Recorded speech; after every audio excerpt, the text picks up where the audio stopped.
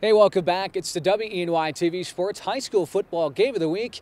I'm Andy Balnoski. It's right here on WENY.com for your exclusive highlights. Well, today we've got a good one for you. The Corning Hawks traveling down the highway to take on the Horseheads Blue Raiders here on Senior Day.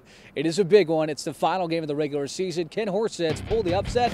Well, let's go to the videotape. Here's your highlights. From the shotgun, he will take the step, gonna throw it, has a man wide open at the 3, it is caught, and touchdown Horseheads! Bailey Bourgeau on the catch, second down and 9. Jacobs under center, gonna throw the football, has a man, has Trenton Ray in the end zone, and he catches it in the end zone, touchdown.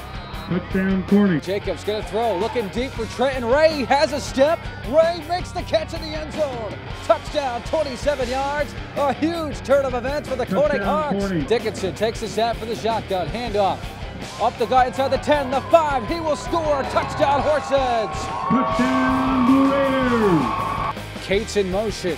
Here's the handoff to Cates, breaks it out, and he will score. Touchdown, Corning Hawks. And as the clock winds down, the Corning Hawks outlast the Horseheads Blue Raiders on Senior Day, 28-18.